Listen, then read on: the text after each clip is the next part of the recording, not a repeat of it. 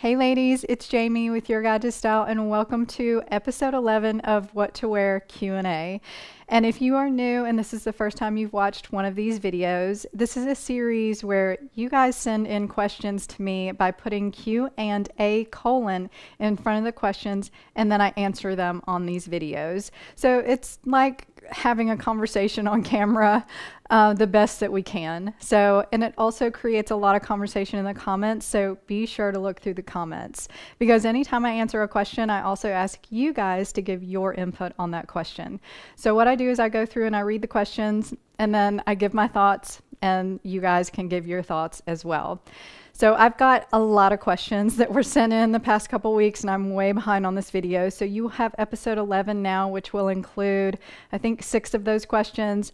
And then I'll do episode 12 soon after it that will include the other 6. So if you don't see your question in this one, it will probably be in the next one. And if I completely missed your question altogether because I did not see it or you didn't type it in correctly, then please leave the question for me again and let me know, because I try to answer all of these the best I can. So before I get started, I just want to say that I put out a video on a review on white jeans, and then the next video after that I did a styling video on outfit ideas with white jeans. So I hope you guys check those out. A lot of the conversation in the past Q&A videos were about white jeans, and you guys requested a review and you requested some styling ideas, so please go and watch those. It seems like my trends videos do better than any of them, so if you guys could give my style videos like that and my review videos like that some attention, they would probably do a lot better. So if you were in on that conversation, please go and check those out and let me know what you think. So I wanted to give you guys some quick feedback on something that I recently did. And the reason why I want to give you feedback is because we have talked about it a lot on my channel, and that's straight leg jeans and petites. And I am 5'4", and I don't normally wear petites. I usually will hem some jeans if I have to, because a lot of manufacturers just don't do petites. But Madewell does petites, so does J. Crew and Loft. And I've actually tried Loft petites and they don't work as well for me. But the great thing about the Madewell petites is the inseam is shorter and the rise is shorter, which is what I need, because their rise is like way too high, especially in their perfect vintage jean. Once it gets to an 11 and a 12, I don't do very well with them. And the white jeans that I got did not have a petite available, so I just got the regular.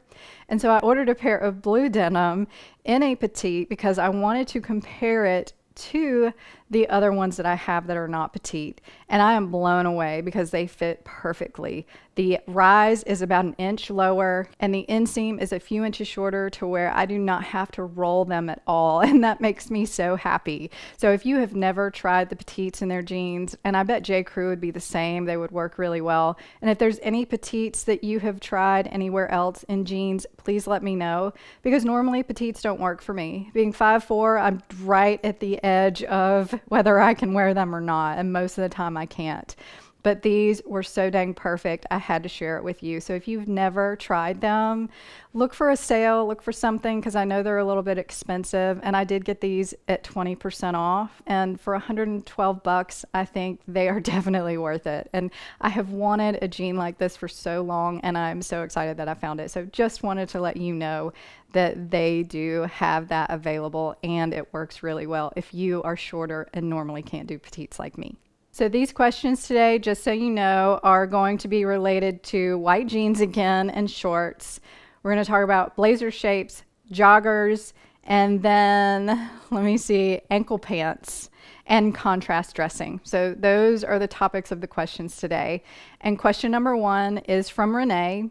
And she said, I would love a tutorial on blazer shapes. The smallest detail seems to make a difference. Double-breasted, split in the front, square corner edges, or rounded corner. And then there's length. I don't own any blazers because I am pear-shaped and I am worried I'll look like a box. And the first thing I want to say is, Renee, just because you're pear-shaped doesn't mean you can't wear a blazer.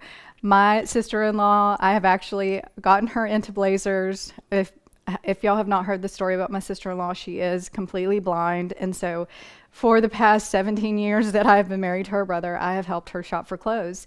And we have bought her blazers. And the thing that we look for pear shapes like her is a shorter blazer. So you don't want it to cover your hips because it will accentuate your hips. So get something that is a little bit shorter. And whether it has rounded corners or squared edges, things like that, I think that's just a personal preference. I don't think that has anything to do with your shape. So get what you like. So they will have different collars. They'll have notched collars, and they'll just have different shaped lapels, and some will be oversized and some will just be normal.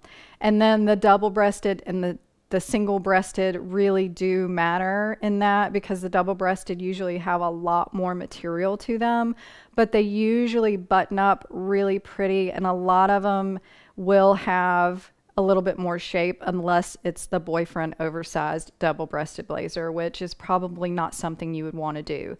But I think if you could find a tailored classic blazer that stopped at your hip, like right above your hip, then that would be perfect on you. And I think you could wear it with jeans, you could wear it with pants, skirts, you could wear it over dresses. And I just think if it's tailored, which means it's got shape to it. So if you find one that's called oversized, it's probably not going to have any shape. But a lot of classic blazers will have shape to them. So they will be sewn to where the waist cinches in just a little bit. And that will be great for you. You could wear it open or you could wear it closed. And we do both of those for my sister-in-law, and they look really good on her. And I don't think because you're pear-shaped that you should totally think that's going to make you look boxy. I actually think it's a really good option for you. Just make sure you don't cover the hip area and you find something that's a little bit more tailored.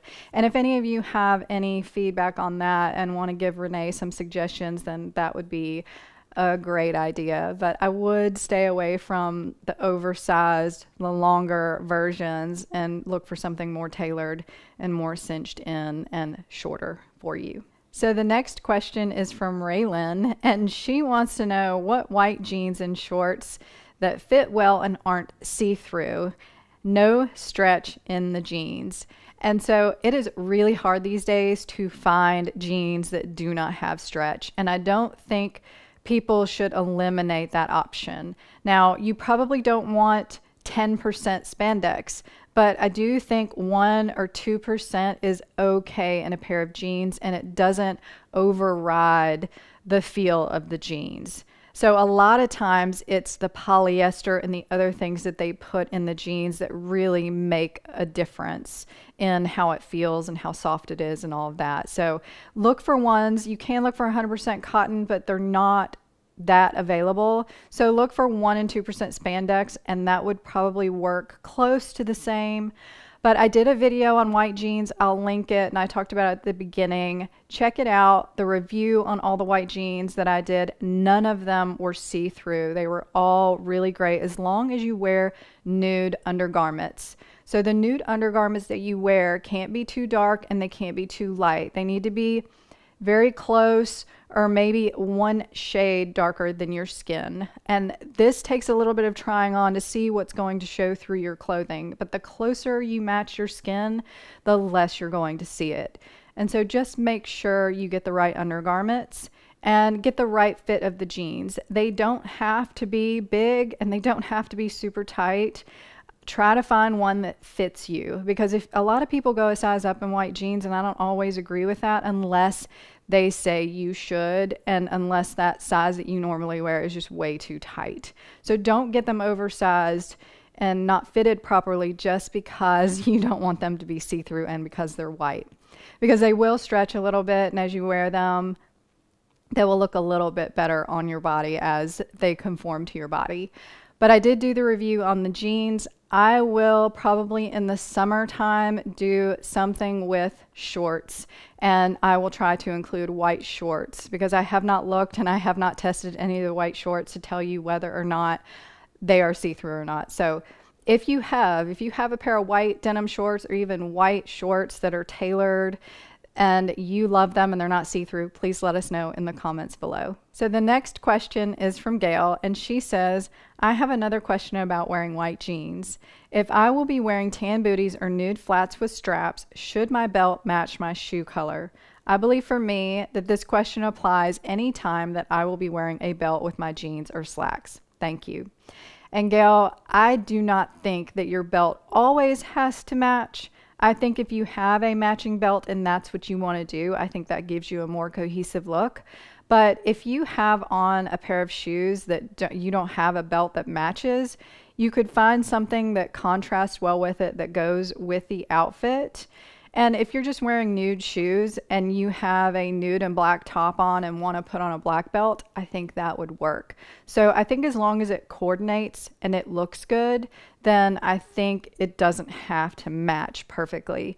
There's a lot of belts out there that are metals too, and I mean, there are a lot of different options that you could do. And as long as it goes with your outfit, I think a nude shoe is a very, very good neutral that really goes with a lot of different things. So even if you wanted to wear a white belt because you had a white and nude top on, you could do that as a little bit of a contrast. So I don't think that you always have to match, but I do think that it should coordinate and look good with the outfit. And if you feel better with them matching, then I would do that, but don't feel like it is absolutely necessary. And again, if anybody else has any thoughts on that, please put them in the comments below. So the next question comes from Victoria, and she says, please style ankle pants for spring and summer. It would be helpful if some of your links included plus sizes. And first, I want to say I will style some ankle pants probably in the summer. I've got a lot of spring content that I have planned, and I have not done ankle pants. So I will do some ankle pants in the summer, or maybe transitioning between those two seasons. So if any of you want ankle pants, please put it in the comments below as well. And maybe tell me what type of ankle pants. So do you want like a dress pant or a casual pant, or maybe all of the above? And then about the plus sizes. So a lot of the things that I link would have availability for plus sizes if the retailer does plus sizes. But it's very hard for me to go through and find all of those. But I do try to do some retailers that have kind of all-inclusive sizing. So a lot of times now you won't see it as a plus size. There might be a little tab that will take you to plus sizes, or their size range actually goes up to a plus size. And so just make sure you look at that when you're hitting those links. And if I find something that is similar to what I'm talking about in a plus size, I will definitely link it for you.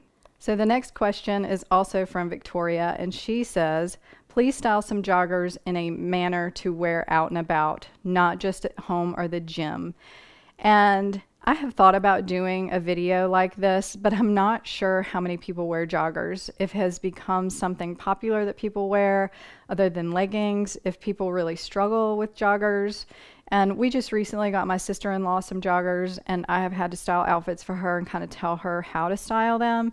And I know it can be a little bit difficult to style them, to wear them out and about. So if you guys want a video like that, please tell me in the comments below. I can't do a styling video on here. This is short and sweet for you guys to give simple questions and suggestions, but that is a good one. And these videos take a lot of time, so I want to make sure the content I provide you guys is broad and is something that a lot of people want to watch. So if you want a styling video on joggers for going out and about, I'll be glad to do it.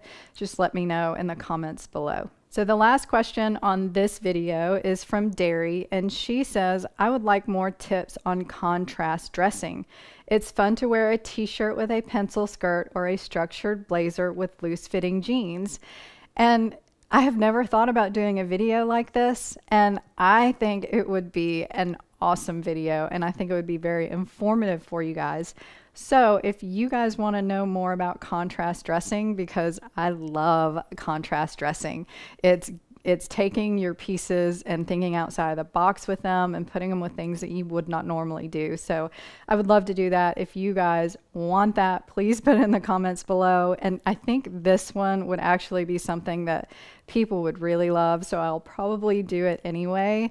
But if you want something like this, please let me know in the comments below as well. I hope you will give your feedback on some of these questions. If you had thoughts or an answer to some of them, please put it in the comments below.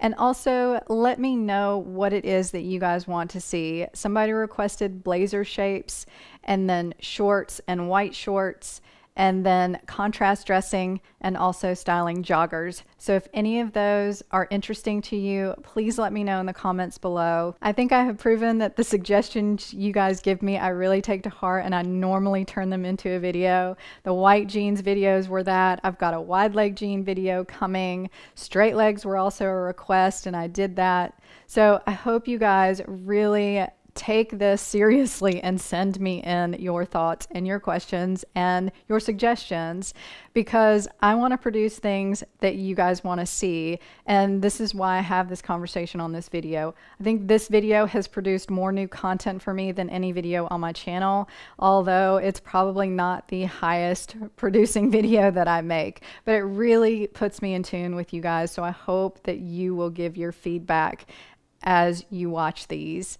And thank you so much for those of you that have participated and given me questions, because it has been so helpful. And I know this video doesn't get really in depth on a lot of things, because that's not what this video is for. It's for really simple things, and then for your suggestions on creating new content, and for you guys to vote on some of these things and for us to have a conversation. This is the best way I know how to do it on YouTube so far. And so that's why this video is there. And so if you don't see images in this video, and you don't see a lot of suggestions and the hoopla that y'all are used to, that is why, because that is not what this video is for.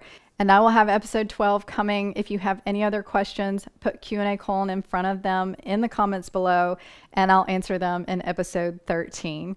So thanks so much for watching, and I hope you have a great day.